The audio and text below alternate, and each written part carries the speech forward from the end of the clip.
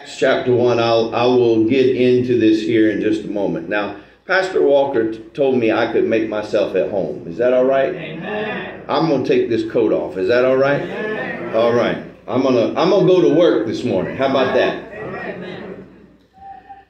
I want to talk to you here today on the subject of before the upper room. Before the upper room. It's Pentecost Sunday. This is the day that we celebrate the coming of the Holy Spirit that we read in Acts chapter 2. You know Acts chapter 2. You should. If you don't know it by heart, you've read it, you've heard it preached, you've heard it on Pentecost Sunday. If you're in a Pentecostal church, you should hear about Pentecost.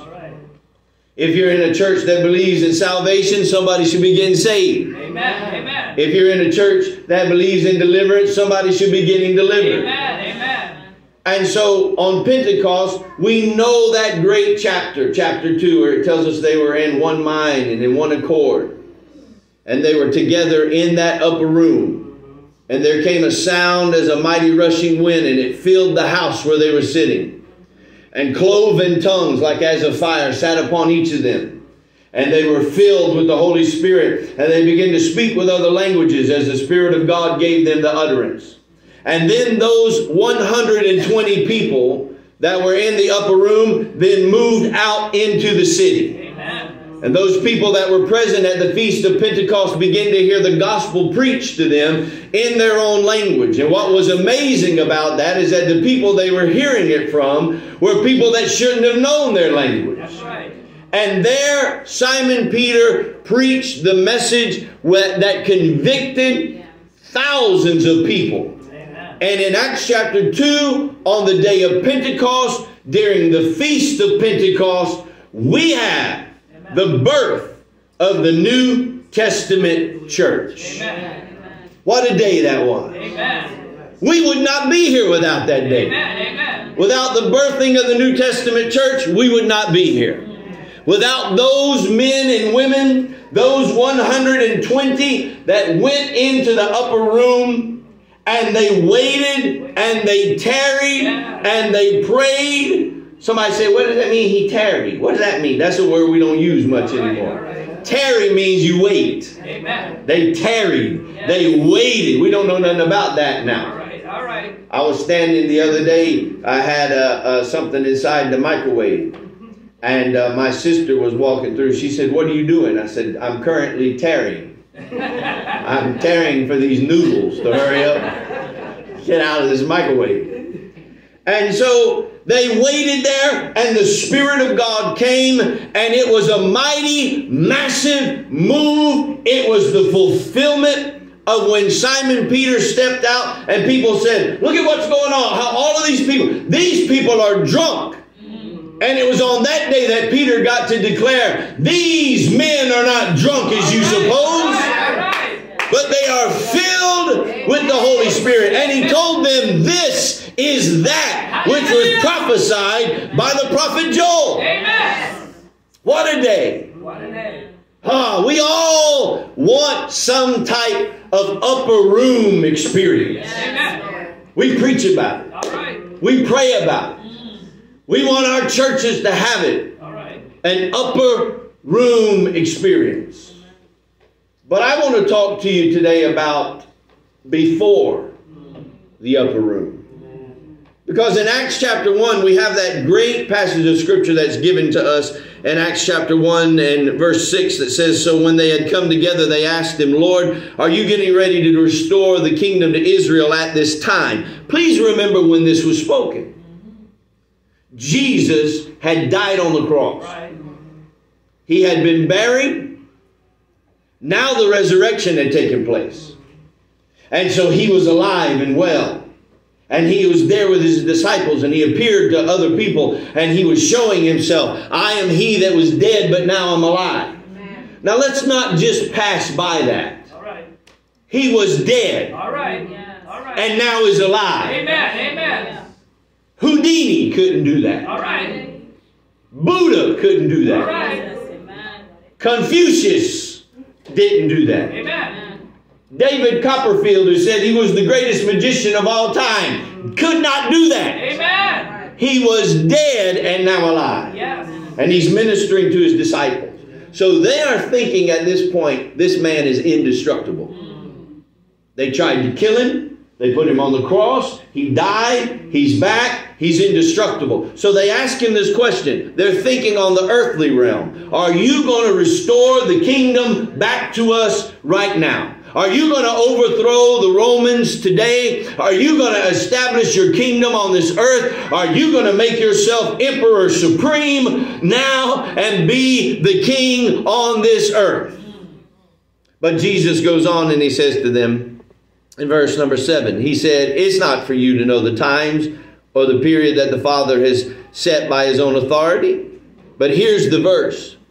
You shall receive what? Power. Say it again. Power. One more time. Power. Power. Power. After that, the Holy Spirit has come upon you. And you'll be witnesses in Jerusalem and in Judea and Samaria and unto the end of the earth. Now let me say this very quickly. Everybody, most of the time when they hear that word power, they say, you know what that Greek word is? Dunamis. All right, all right. And I heard a man preach a message one time on dunamis, and he said, it's the dynamite of God. And it all sounded good, except that's not what dunamis means. All right, all right. Dunamis is not where we get the word dynamite from. All right, all right. Where it blows up one time and then it's gone. All right, all right. Dunamis means dynamo. It's a constant flow. Oh, you should be happy about that. Yeah, yeah. That you can have the Holy Spirit at midnight on Friday. That you can have the Holy Spirit in your life when you're going through a difficult time. Amen, amen, amen. You know, those times we don't ever talk about in church. You know, when you're going bankrupt and when you're fighting divorce and when you're going through difficulties and your mind is going 7 different ways from Sunday. Oh, you don't know anything about that, but some people do. All right, all right, all right. Those of us that didn't come here on our chariot from heaven, we drove here on this earth, dealing with our difficulties. Yeah, I know you came on the wings of an angel, but there were 2, 3 demons that were chasing me while I was on my way. Anybody here? Anybody know what I'm talking about? Amen. So the Holy Spirit's a constant flow, and that's what Jesus said he was sending. He said, you shall receive power after that the Spirit has come upon you. Now pay close attention to the next part. It's very, very important. He says, you will be my witnesses in Jerusalem. That was at home. Notice that the first place the Holy Spirit wants to affect us is at home. Hallelujah. Don't come to me talking about all the crusades that you ran all over the world and all the millions of people that you've affected and all of this stuff. If you don't have enough power to affect the people when you walk in your front door, what good is your power? All right, all right. When you step in the front door, if your family doesn't know that you're a man or a woman of God, what good is it? Amen. When you step into the door, somebody should be able to look at you and say, that's a man right there. Amen. That's a man that's following God. Amen. That's a woman that's following God. Yeah. Your children may not fall down at your knees and say, oh, Father, you are so full of the Holy Spirit. They may never do that. But they should know that when you look at them and say, son, I'm going to pray for you, they should know something's going to happen. All right, all right. Daughter, I'm going to be praying for you. I'm going to be praying. When your wife is in pain and you say, you know what, I'm going to pray for you, she should know that you are going to be praying for her. And vice versa. So he said, you'll be witnesses in Jerusalem. Then he said, into Judea. So now we're moving outside of our home. We're going into Judea. We're going into outside the home, into the neighborhood, into the other areas. But then notice the next city that he mentions. What is it? Samaria. Samaria. Samaria and the Jews didn't get along. They called each other dogs. They called each other half-breeds. They looked at one another and said, no, no, no, we can't sit with you. So he said, the Holy Spirit will be present with you even when you are in the presence of your enemy. All right.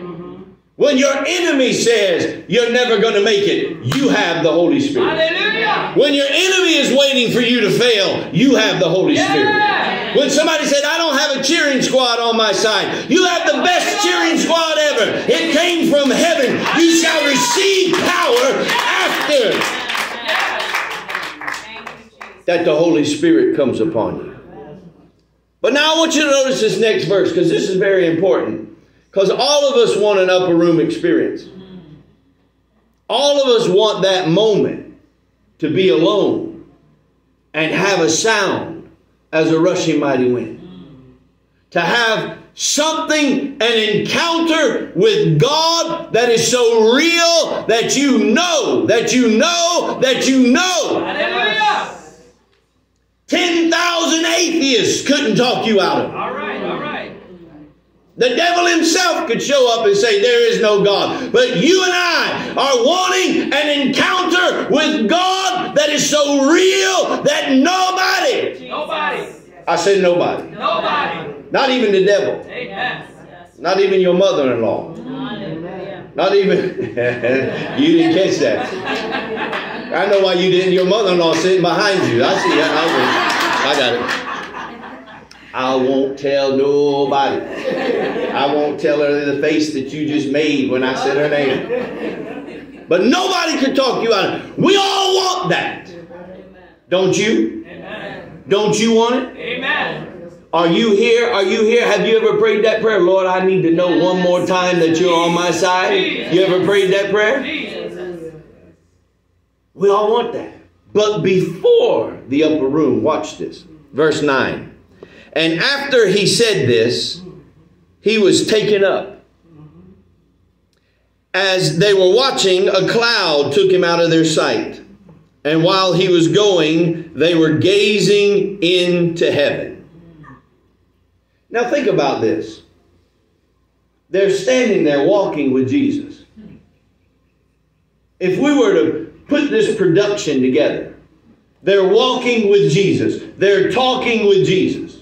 And they say, are you going to restore the kingdom back to this earth? And he says, now, you know what? We're not talking about that right now. But what I am telling you is the Holy Spirit is going to come and you're going to have a dynamo of power inside of you that you're not going to be able to be stopped. And you're going to be witnesses at home, and then you're going to be witnesses in the neighborhood, and then you're going to be witnesses. The power is going to follow you even when the enemy shows up in Samaria. You are going to have some power. I mean, something is about to happen in your life. And so they say, oh, that's great. He says, you know, you got to do everything that I said. You got to take a Sabbath day journey. You got to get to that upper room. You've got to get in there and you've got to wait for me. And you have to do that. That's what you have to do. And they're thinking about all of this that's going on. And then the next thing you know, Jesus is taken from them. Now, you and I initially look at this and think about how awesome this is to have walked with Jesus. But I want you to put yourself in this place for just a moment. Before the upper room. Before the encounter with God. Before the answer to your prayer. Before all that you thought that you were going to get, when God makes you what you need to be for your family and for those around, before all of that happens, remember, these disciples watched him die on a cross. They watched the man that raised Lazarus from the dead with one word, die on a cross. They watched this man that walked on water die on a cross. They watched this man that took a few loaves and fish and multiplied them and fed thousands of people. They watched him die. All right. And for 3 days, they were destitute. They had no idea what to do. He was gone. He was no longer Superman. He was no longer this masterful master walking through the earth that could speak a word and cause demons to flee. They watched him beaten like a normal man. They watched him with a crown of thorns on his head like a normal man. They watched him bleed and die on a cross. But 3 days later, on Resurrection Day when he showed up, And he said, I am the resurrection and I'm the life. And if you believe in me, you'll never die. Hallelujah. He said, you'll be with me. Hallelujah. I came to this earth to show you what you could be if you would let me in your life. Oh, yes. And now he's been with them and they're walking together and things are going well. And he's ministering to them and he's telling them, I'm here. And here's what they think. Here's what they think. We've gotten him back. All right. Yes. Yes. Have you ever been there? Have you ever been where you felt like you were away from Jesus, but then you reached a place in your life where you got him back? All right. All right. And you're like, I'm back where I need to be. You know, it's like the breakup. You're with the girl or the guy, and then they break up with you. And now you're sad. I can't even eat. What's wrong? She left me. But she comes back. And she shows up, and now you're happy again. That's how those disciples were with Jesus. They said, we had him. We lost him. He's dead. They killed him. He's never going to. And then he's back again. And he's making fish sandwiches on the shore. And they're all this. Oh, this is great. We're all back together again. And they're all excited. But then, on this day, when he gives them the greatest promise, it is overshadowed by the fact that he leaves them again. Now put yourself in those disciples' place. Oh no, I can't do this again. Lord, we watched you die. I can't do this again. I can't. I know you gave me this great promise, but Lord, you can't how can you do this to us? You're telling us how great it's going to be, and you're telling us how wonderful it's going to be, and you're telling us how awesome it's going to be, and it's all fantastic, but then they blink for just a moment, and he's gone again, and they feel like they are down in the basement once again. The breakup has happened again. The depression is back again. I wonder if I'm talking to anybody this morning. Yes. Oh, you used to be on fire. You used to be the one that would run through a troop and leap over a wall. You were the one that nobody could stop. You were the one that would be the first one there. You'd be the one that would pick up the battle cry and run and say, nothing will stop me. But now you're facing something that you feel like Jesus has left you again. Let me tell you, if you feel that way, you are right before the upper room. Hallelujah! Hallelujah! I said you're right before the upper room. Look at your neighbor. Say, neighbor, you're closer than you think. Oh, yes, you are. Yes, you are. Look at this. Look at what happens next in this next verse of Scripture. It says that he disappears. And what are they doing? They're looking up into heaven. Because that's all you know to do. You ever live somewhere and you ride by and you stop? If you're ever visiting there again and you ride by and stop and look at the neighborhood, you just look. That's where I grew up. It could be a good thing, right? Oh man, we used to play volleyball back there. You might say that to your siblings. Remember, that's where I beat you up. Remember that time I pushed you down in the mud and told Mom that you fell? That was a good time. Well, those were great times, man. Why aren't you laughing? It was a great time. Or it could be a bad experience. That's where I was abused. That's where I had a difficult day. That's where this happened. That's where that happened. That's where the drive-by took place. But all you know to do is look. And that's all they were doing. And right now, we are standing around when we go through difficult times and we go through struggles and we don't know what to do. We're just looking. Lord, where are you? What a song that was sung this morning. I went to the mountain and looked all around. I couldn't find anybody like you. I went down in the valley and looked all around. I couldn't find anybody. Notice that not one verse of that song did my dear brother, as he was over here singing his heart out, never once did he say, I was walking down the street and I found somebody just like you. You know why he didn't sing the verse? Because the verse was never written. You know why the verse was never written? Because there is nobody like him. He is the only one can make a difference. He goes up into heaven. They're standing there looking. Now what? We've lost him again. We're lonely again. We're broken again. Why are we going to pray? Every time we pray, it shows up and leaves. How difficult this is. And before we wag our finger at the disciples and say, well, I don't know what their problem is, we should first stop and wonder what our problem is. They didn't have the completed canonization of Scripture.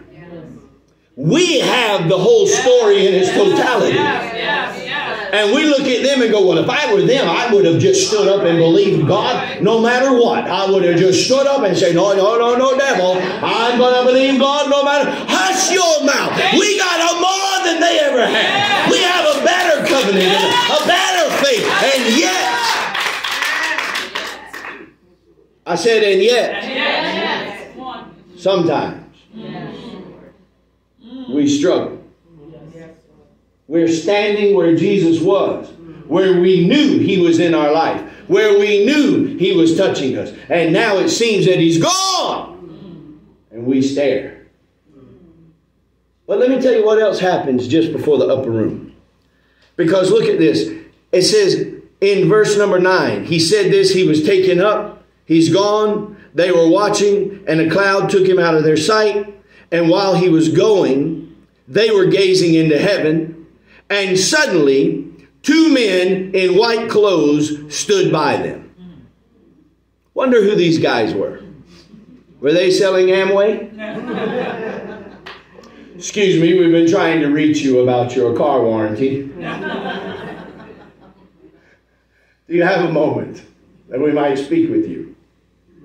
2 men showed up. Notice that. I've heard this preached so many times. The angels floated down. They came out of heaven. That's good. Not what it says, but that's okay, I guess, if that's what you want to say.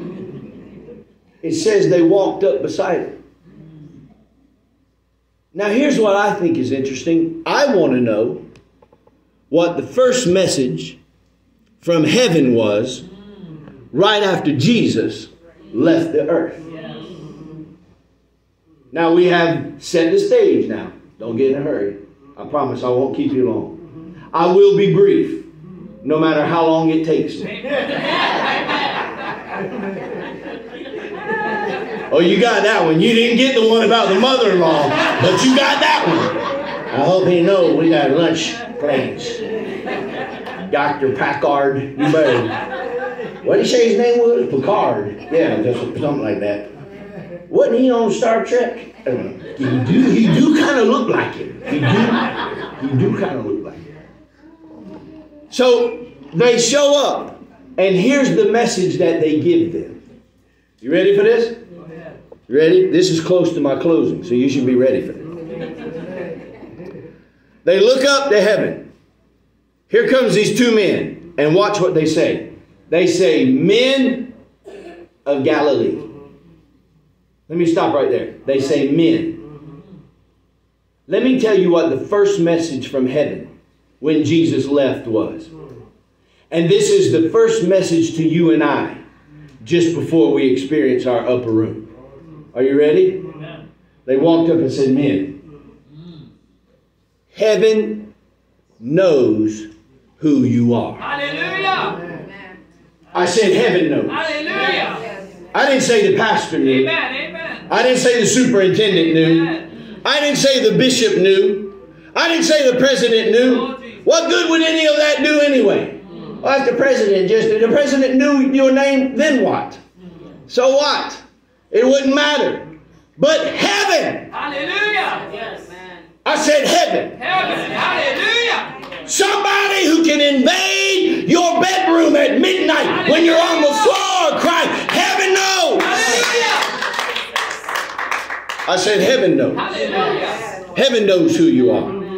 Heaven knows what your mama put you through. All right. Heaven knows what your mama gave you or didn't give you. Heaven knows what the frustration is in your life. Heaven knows what it is that you're facing. Amen. But then I want you to notice the second message. Men, we know who you are. Men of Galilee.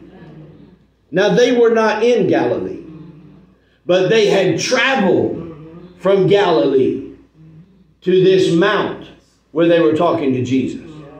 You ready for the second message before the upper room? All right. Not only does heaven know who you are, heaven knows where you came from. Hallelujah. Hallelujah. I said heaven knows where you came from. Amen. Heaven knows the journey that you had to take. Heaven knows the struggle that you had to face. Heaven knows the breakup that you had to go with to find out what the next step was. Heaven knows the separation that you feel from God right now. Heaven knows the depression that you've gone through. Heaven knows where it was when you were in Galilee and you had to journey your way to meet Jesus at the Mount of Olives. I want you to understand. Don't you think for one moment, my brother or my sister, don't you think for one moment, my dear friends, that you walk through this earth and somebody's not paying attention to you. If you don't have a Father on this earth that's watching over you, you have a Father that is seated in heaven that has his eye on you. Thank you, Lord. I heard somebody say his eye is on the sparrow. That little bird. Watch those little birds hop around in the yard. Say, what in the world are they doing?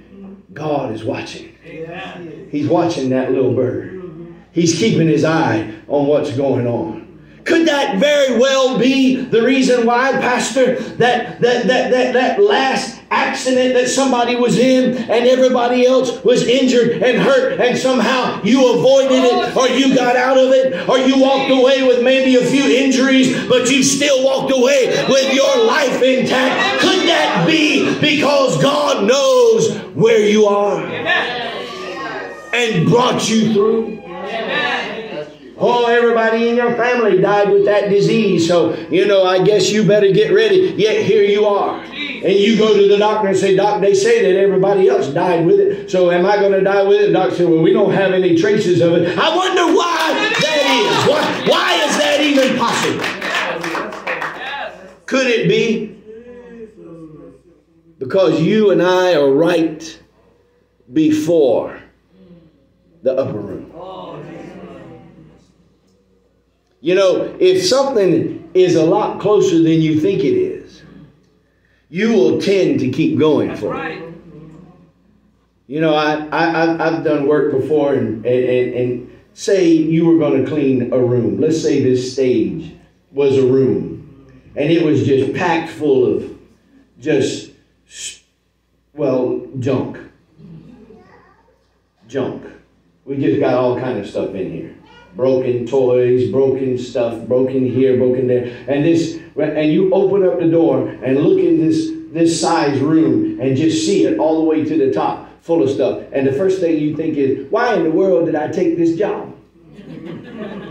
Especially if you volunteered. You start thinking, you know what, they're getting the better end of the deal. Or then if they said, we'll pay you $20, you start thinking, man, this is more than $20. And you start. And you ever notice when you get about halfway done with the job, you would think, you say, well, we're about halfway done. But that's not the way it works, does it? You get about halfway done and still see the rest of it and go, Lord, this stuff is multiplying. Where did all this junk come from? Whose junk is this? Then you pick up something that looks like yours. You're like, I guess I'm responsible for this. But you get to the very end and you think to yourself, you know what? Oh man, I'm tired. Man, I'm dirty from carrying all this stuff out. Man, I'll tell you, I'm frustrated. I really could use a nap. I'm going to get out of here and take a shower and get out of here. And then somebody that hasn't been in there all day, you've been staring at it all day long. But somebody else walks in and they look at it with fresh eyes and fresh perspective and say, well, you know what? You only got just that last little row. If you knock that out, you don't even have to come back to this place. See, that's what I'm doing here today. Hallelujah. I'm here to tell you, I'm God's little GPS today. I'm here to tell you that you're looking at the map going, oh no, man, we're so far away. But I'm God's GPS today. I interrupted your regularly scheduled life and your regularly scheduled service to come busting up in here with a special announcement that you are closer to your upper room than what you think you really are. You don't have but just a little bit left. You thought Jesus is gone. I came to tell you, He knows you, and He knows where you are, and He knows what you've been through, and He sent me here today to tell you you are closer to your upper room than what you think you are. Now here's the only thing that's left that I can tell you, and then I'll be finished. He says, men of Galilee, why are you looking up into heaven? Because that's all we got. We don't have anything else. And then the angel reminds them, or these messengers remind them, says, this same Jesus, He's coming back. But let's not forget, because we all get into, yeah, He's coming back. And he go, oh, what a glorious day. I'll fly away, oh, glory. That part, yes. But don't forget the upper room. All right. Hallelujah. Because the Holy Spirit, Amen. God the Father, God the Son, God the Holy Spirit. God the Holy Spirit Amen. is coming in the upper room. Hallelujah. Not many days from now. Hallelujah. So what I really need you to do is, he says, you got to understand in verse number 12, and then they returned to Jerusalem from the Mount of Olives, which is near Jerusalem, a Sabbath day journey. What if I could tell you? Hallelujah. Jesus. I'm going to get past the Gavin's move here. What if I could tell you? What if I could tell you? What if I could tell you? You're only one day away. Hallelujah. Hallelujah. Now, let's summarize all this. The disciples are on that mount. Jesus is taken into heaven. They feel like they've lost Him again. They've fallen down to the bottom. They feel like that they're at the bottom. They're all depressed. They're all ready to give up. The two men walk up and say, wait a minute, why are you looking up into heaven? We want you to know that heaven knows who you are. Right. Heaven knows where you traveled to get here. Heaven knows exactly what's going on. Yeah. So now what you need to do is pick up all your little bit of faith you got left. Pick it all up. Get it all up. And walk a Sabbath day's journey and get to that upper room. And they could have stood there on that mountain and said, nope, I'm not going. All right. I'm too tired. Nope. I'm too upset. Nope. God let me down again. Nope. I'm going to stand right here on this mountain. And I'm not going anywhere. What if they looked at Peter and Peter had said, I'm done with this. He died, came back. I appreciate that. But now He's gone again. I'm not doing this. And had Peter done that, he would not have been present in the upper room. He would not have been standing there when the cloven tongues like fire sat on Him. He would not have been there when the rushing mighty wind came. But even more than that, He would not have been there to be the mouthpiece, to preach the gospel, to see the birthing of the New Testament church in Acts chapter 2. What I'm telling you is, I know you feel like you can't do it, but you are so close to your upper room. I feel it. I know it. I would stake my 40 years of ministry. I've been preaching for 40 years. I've stood in front of congregation for 40 years. I've preached to the masses of thousands. I've preached to a room of 2. I've preached all over the world. I've been everywhere you could think about. I've been there. Any type of situation, I stood in it. From a living room to a hospital room to a chapel to a church to Calvary. Now I've been to Calvary. I've been to Calvary. I made it to Calvary. Somebody say, good. I knew he was going to get saved eventually. 40 years. And I would stake my ministry on this. That I'm here today to tell you that what's going on right now in your life, it's not an ending. Oh, Jesus. It's just before the upper room. Say it with me. Say just before the upper room. One more time. Say just before the upper room. Now personalize it. Say I am just before my upper room. Do you believe it?